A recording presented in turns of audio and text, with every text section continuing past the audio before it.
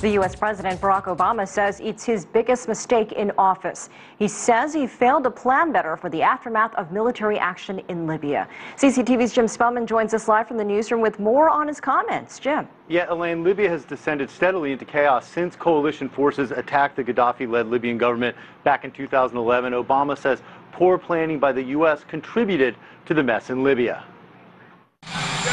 Asked on U.S. TV program Fox News Sunday what his biggest mistake in office has been, U.S. President Barack Obama said this. Probably failing to plan for the day after what I think was the right thing to do in intervening in Libya.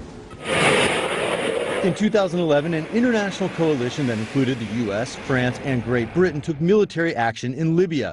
Later that year, Muammar Gadhafi was ousted from power and killed.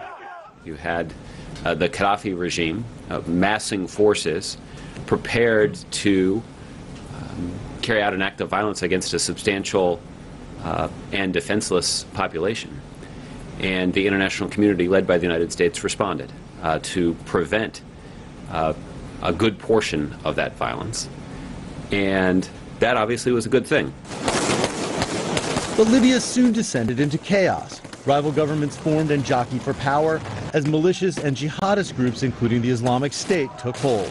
There's a real danger that if in Libya they were able to gain control of oil-producing facilities, then they would find a way to sell it.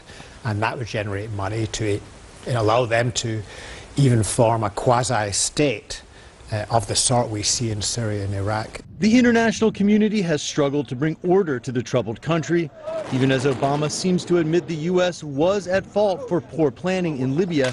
His administration seems more than willing to share the blame. The rest of the international community did not have time and did not succeed in following through with a plan to compensate for the vacuum that was left behind. Referring to the international community there, in the past, Obama has been critical of the UK's David Cameron, Francois Hollande of France for their part in not planning for a more stable Libya. Elaine?